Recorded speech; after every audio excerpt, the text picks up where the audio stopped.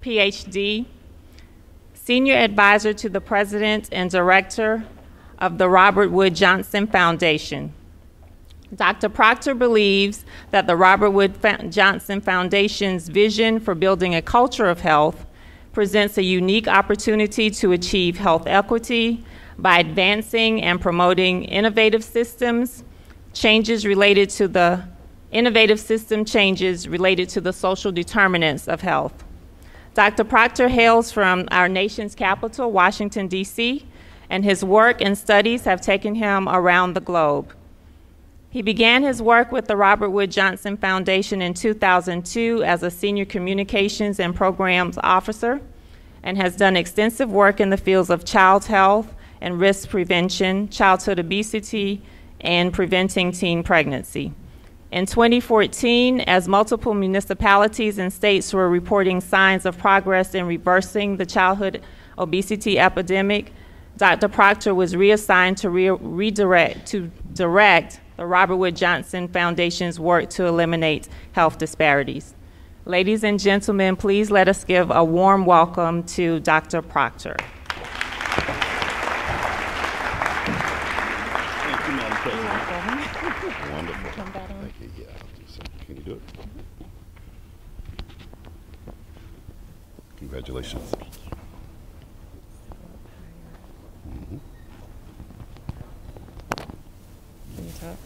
Test, test, test, test. Not yet. I'm going to have to hold it. Hold it? Okay. Oh, this is going to be fun. I have to hold it. I have to work the clicker. I have to read my notes. This is going to be a blast. Hello. I can't tell you how happy I am to be here. I've been on the ground here for about 16 hours. And what I've been able to tell is that I'm in a place with some really special people who really care about their community and are willing to work together to make where they live a better place. And I'm absolutely thrilled by that, because if more places around our country did the same thing, our country would be in a different place. And so, but you are an example of what we need. And watching the slides, I also saw that I've been with you a long time. I've been with you a long time. I've never been here before. But when you got your childhood obesity grants through the Galvanizing Communities program, I helped write that program, and so it was good to see. Voices for Healthy Kids, I helped write that as well. Let's Move, I helped write that as well. And same with the Healthy Schools program through the Alliance for a Healthier Generation. So I've actually been with you a long time. This is my first time here. Last night, I was sitting around some of you really special people who care so much about your community. And my friend, my brother, my colleague, Francis Johnson, pulled me aside. He says, "Doc, you know where you're going tomorrow?" I said, "Yeah, I'm going to the Civil Rights Museum." He said, No. You're going to hallowed ground. You're going to a sacred place. You're going to a place of deep, rich history. Consider it the first stop on the Underground Railroad. And that gave me chills, because I knew that if these walls could talk, what they would have to say. But then again, these walls probably wouldn't talk. They would probably sing. And they would sing, "God of our weary years, God of our silent tears, Thou who hast brought us thus far on the way, Thou who has by thy might led us into the light, keep us forever in the path we pray." And I'm hearing that in my head the whole morning while I'm sitting here with you all here. Just delighted, absolutely delighted to be here, because you have a rich culture, very rich culture. Your culture lives today. If you're doing this for 10 years now, this is going to be a way of life here. This is a culture that you're bringing in here. You're bringing a culture of health to your area in such a bright and vibrant way. So I'm here today to talk to you about the Robert Wood Johnson Foundation, what we do, our vision for a culture of health. I'm going to do all those things, and then I have a request for you where you can help me, help the Robert Wood Johnson Foundation get a culture of health all across the nation. So I don't want to spend. I got one more thing. This morning when we saw Dr. Johnson speak, I used to have a photo of him in my slide presentations from about 10 years ago, as I traveled the country talking about different communities that were making changes in different places. This morning was the first time I heard his voice. That also gave me chills. So enough about me. Let's get on with the business of the day. I'm with the Robert Wood Johnson Foundation, a great place to work, a great place to be, and we are interested in building a culture of health in America. For us, a culture of health is that idea that health doesn't have to be difficult. That you can be healthy as a part of your everyday, that you should be able to find fresh fruits and vegetables at a reasonable price that are affordable and appealing in your community, that you should be able to walk through your community, bike through your community, that your children, all of our children who are so very special, thank you this morning for leading us in the Pledge of Allegiance, that we think about our children and our children's health as we're making decisions about everything, about our public policies, right? Okay, about how we all come together as a community to support and help each other. And we want to make certain that we see that across the nation, because our understanding, as you understand, because I saw the infographic, that 20% of your health happens in the clinics. 20% of your health happens in the doctor's offices. 20% of your health happens there. So the other 80% happens everywhere else in your community, in the places where you are. And if we can have that type of understanding throughout American communities everywhere, then we'll start to focus differently on how we all try to live and live together. So let's see what we have here. I don't know if you've seen this map before. This is Richmond, Virginia. This is the life expectancy map produced by Virginia Commonwealth University. And it shows that in Richmond, Virginia, depending on where you live, you can pretty much see how long you will live. So that means that babies born today in Richmond, Virginia living here are going to live about 20 years longer than babies born here. This is one map, one city, one place. Now, I'm not all that familiar with Richmond. I did live in Virginia for a while, but I used that. See this island right there? And there's another island right there. And when I talk to people about our work, I say that, you know, policies have helped shape these health outcomes, that some of these policies have been shaped on social policy of the past and are still having an effect on life expectancies today and for children. So once again, we're going to go to this island here, next slide. All right, really difficult slide. This is from the 1930s. This is a map of Richmond, Virginia from the 1930s. It's a redlining map. Redlining was a practice of drawing, showing areas that were worthy and unworthy of investment, right? Okay, so the islands, there's one right there, one right there, okay? Now we go backwards and we look, right? The, right here, disinvestment. Right here, disinvestment. Right here, disinvestment. Same areas from the 1930s. So almost 100 years ago, decisions were made that are shaping health and health outcomes today, right? And so we can get beyond that. We don't have a map for Savannah. I wish I did, and I hope we will have one. This is difficult to see, but it's the same type of map. It's from 1929. That's Savannah. That's your home. That's where you live right now. Most of this means nothing to me because I'm not familiar, right? But what we have here in this legend here is in the lighter green areas, that's where the best investments were to be. Right here, in the bluish areas here, that's where the second favored area for investments would be, here, here, and here. Now, all other colors, yellow, red, and even this checkered box area, these were the places that were called definitely dangerous, hazardous, and not good for business. And if you had a life expectancy map today, I believe that you'd probably see a great overlap between what was mapped out in 1929 and where the areas that you have today. Now, I think that your work is so very important because you're liable to change those trends. The things that you're doing today will impact future generations as they go forward, especially as you continue to build your coalitions and come together as well. I use these maps because it helps to show that the policies that we've had in place in the past were damaging in a lot of different ways, lives lost. I mean, and when we think about 20 years difference between these areas and these communities, that's 20 years. That's one, it's an entire generation. Two, these are people, if you don't live to be, if your life expectancy is to be 63, you may never get to a point of retirement.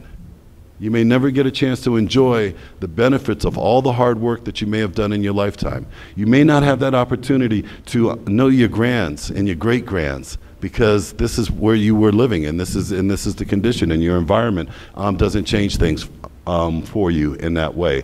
Whereas those who happen to live here, they do get to enjoy the benefits. Matter of fact, they get to enjoy the benefits of those people who live here who weren't able to collect on their Social Security, didn't have arable income to give down to their others. So there are benefits and there are debits based on where we are. And that's how I think about health equity. I think about it in terms of debits, and I think about it in terms of assets, financial terms. Many of us are homeowners, and we think about equity in our homes, right? And as we're paying our mortgage, we know that that equity builds up. For our nation, we need to have some type of health equity as well, so that we can measure the health standards of the United States, compare them to others, and say, what are our debits, and what are our assets, and what can we do to make the country a better place? Let's move on. So here's the situation that we have right now. Nearly 1/5 of all Americans live in neighborhoods that make it hard to be healthy. That means the deck is stacked against them from the start. That's 20% of all people living in communities across the country, whether they're in urban areas, rural areas, or suburban areas. 20% of our populations live in neighborhoods that make it hard to be healthy. Not even health neutral, hard to be healthy. If you live here, you're going to have to work a little bit harder if you want to be healthy. So as I go across the country, and this is where I'm going to ask for your help, I have to talk about health equity in different places, different regions, different geographies across the country.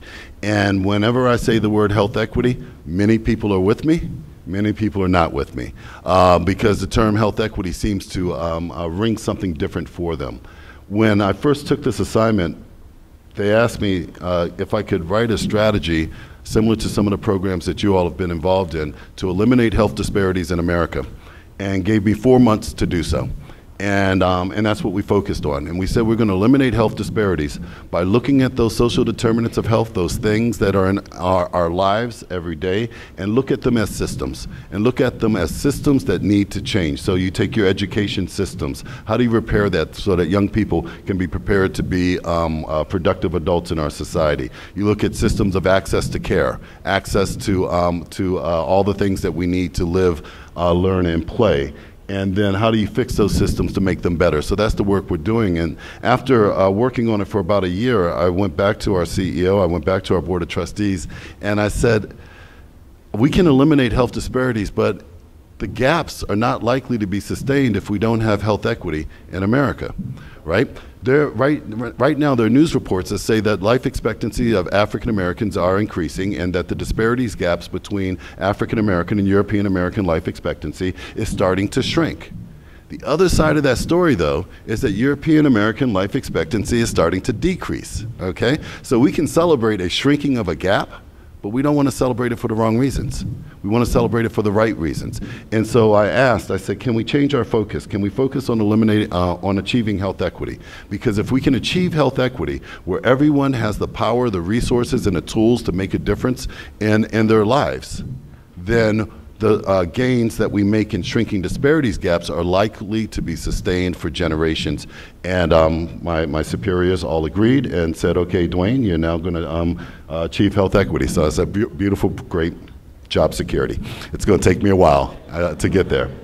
So one of the first things we did was we needed a good definition of health equity. We needed to do some research. We found that the United States is one of the only countries that focuses on eliminating health disparities, that all other countries in the world focus on achieving health equity, those who are involved in the World Health Organization. But the definition that the World Health Organization uses is global and doesn't necessarily address the complexities of our American culture. So we worked with some researchers at the University of California, and through their literature, they were able to come up with this definition that a health equity means that everyone in America has a fair and just opportunity to be healthy. This requires removing obstacles to health such as poverty, discrimination, and their consequences, including powerlessness and lack of access to good jobs with fair pay, quality education, and housing, safe environments, and health care. I want to focus right here. Access to good jobs with fair pay. There's a lot of talk in the news about family leave acts, about A lot of talk in the news about fair pay, fair wages. We think that if we are able to get to a point where people are compensated adequately in a way that they can live off their salaries, that will help us get to health equity. But we can't have a guarantee for fair pay for fair work if we don't focus on our education systems. So that's why we need quality education. We can't expect that people are going to work and work hard and be paid well if they live in inadequate housing, unaffordable housing, and the like. So for us at the Robert Wood Johnson Foundation, this is what health equity means.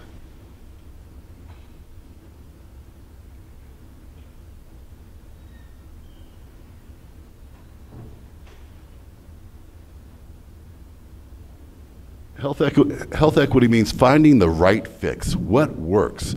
Just as your new president was speaking about, being able to make certain that underserved populations and communities get the service and the resources that they need to be healthy, that's being fair, and that makes things better. But not everybody understands health equity in the way that I've heard you talk about it today, in the way that I think about it.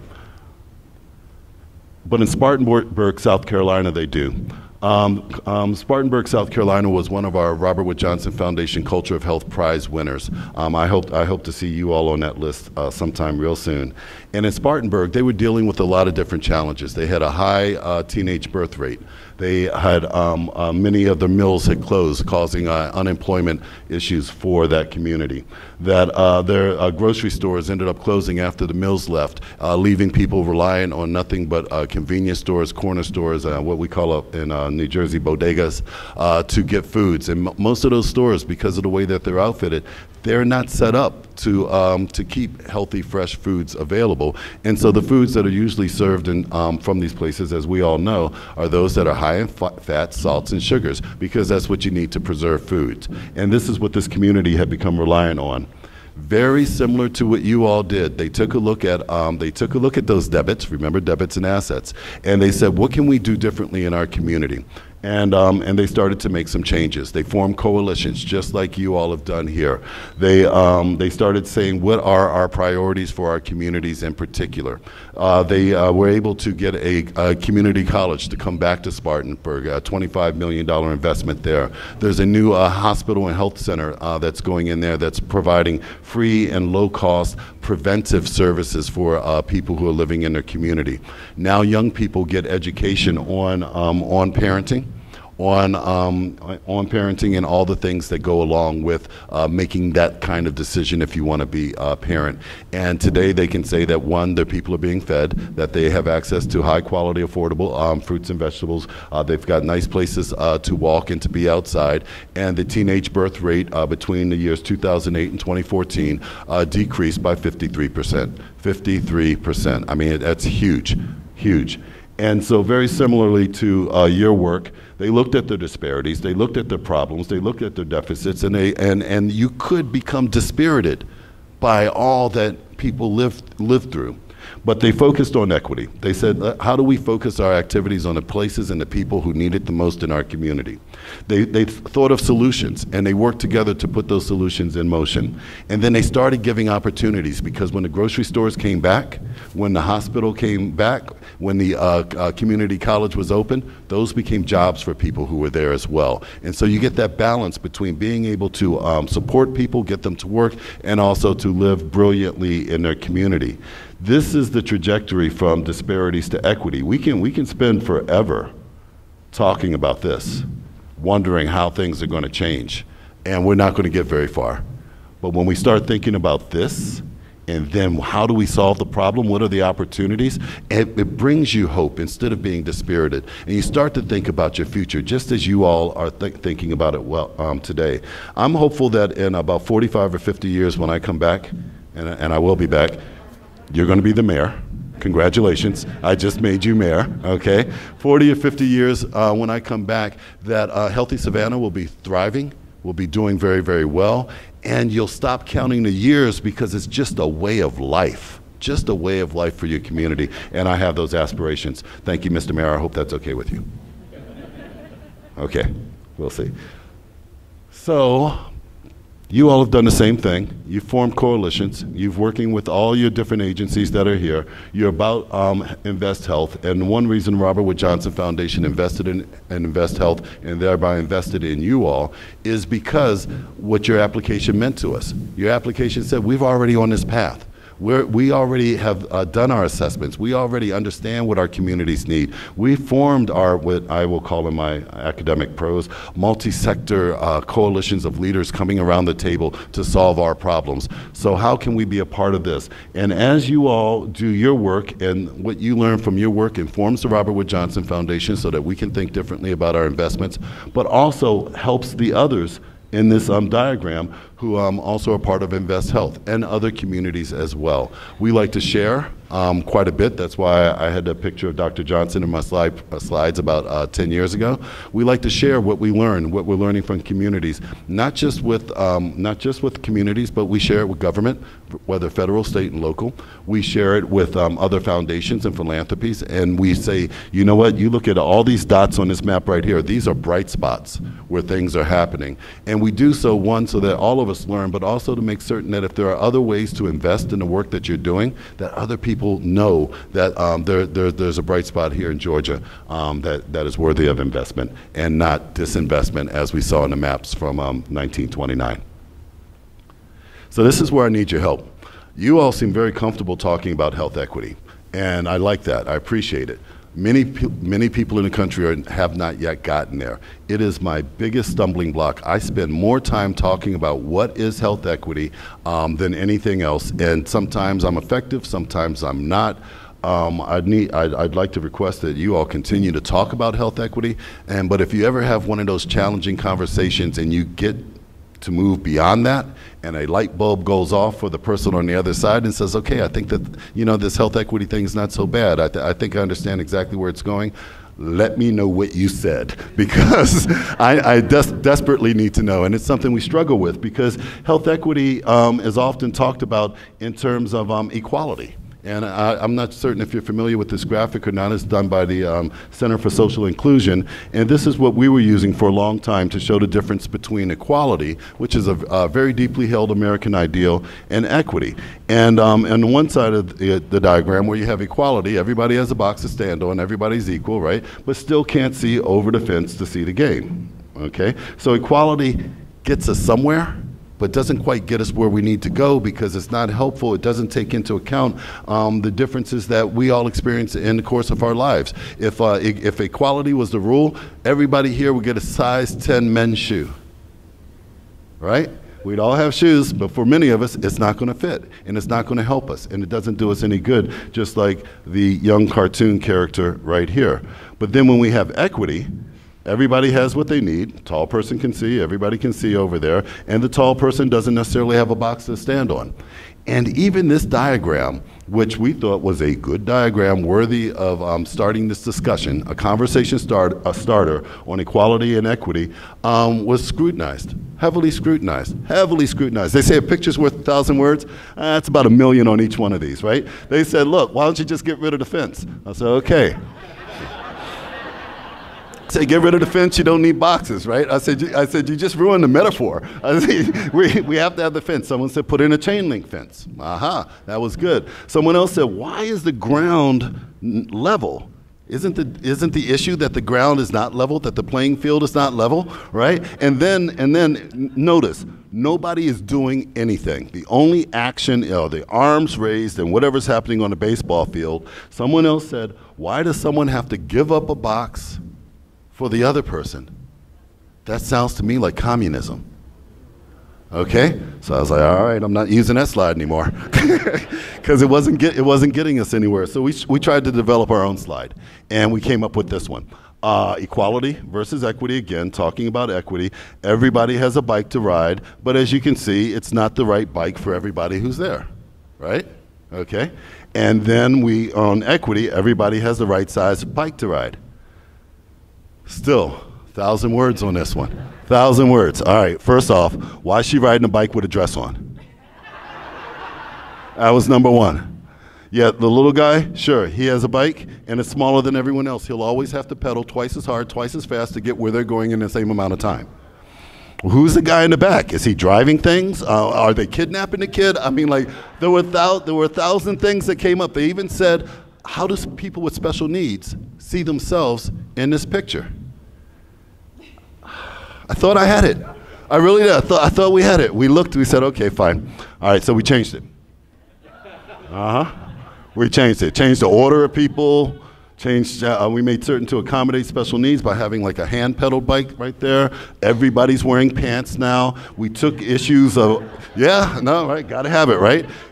We took issues of complexion and order and changed them around to stop the arguments. And I even have a version back in my office that is kind of like a 1970s black light glow picture, like everybody is purple. Okay, and the background is kind of fluorescent green, and so some places I'll end up using that slide because now we don't have the complexion issues. Everything's different, and so these are the great lengths that we've gone to kind of talk about equity, especially with health equity, and still it doesn't help. In some places, in some orders, but we're moving the conversation, and that's the goal. The goal is not to convince people to come along, go along, and just get along and do that. It's to move the conversation. It's to start the conversation. Sometimes I tell a story about two teenage boys, one named John, one named Michael. Both John and Michael are very smart. John, his family has made certain that he has everything that he needs to be successful in life. He has a tutor that helps him write his papers and helps prepare him for going off to college. John, he spends his summers touring the world, going different places on family vacations, things like that. And John's going to do very, very well. Michael goes to the same school, sits in the same classrooms with John. Michael's, he is being raised by his single widowed mother who works 2 jobs. He doesn't have anyone in his life to help him get through the college application process. He is just as bright as Michael, but needs something different in order to go further in his education and his career. And the thing about John and Michael is they haven't done anything. None of this is because of them. They have done nothing other than to be good students and to be what their parents have expected of them. But we know Michael needs something different than John. Doesn't mean that John doesn't get it. It just means that Michael gets what Michael needs so that he and John can go off to college, be roommates together, okay, and graduate from a great school somewhere and do other things. The bikes are just metaphors. They're merely metaphors. You could change the bikes. You can have boxes like we saw before. You can have bikes. You can tell a story about John and Michael to kind of get the point across. It could be anything, but this is the difficulty that I'm having speaking about health equity around the country, because I can't get past conversations on how is equality different from health equity. And equality is such a deeply held American value and ideal that we have to get past that in order to get to the other conversations that I have. So my request of you is that if you can think of metaphors that get us through this, my email address is available. Send it up. I'll run it up the flagpole at the foundation. I'll totally credit Healthy Savannah. Yeah, I will. I'm not going to take credit for it or anything like that, but it will help us help others talk about these issues so that we can move beyond this conversation of equality and equity and really focus on getting on with the business of making our communities better places for everybody who lives in those places.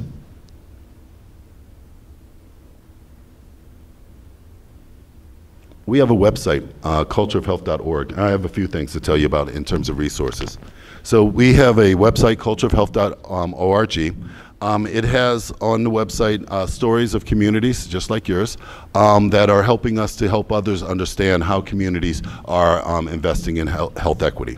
On the website, we also have something we call our action framework. The action framework, our goal, the goal of the foundation is to build a culture of health in America, work with others to get that job done.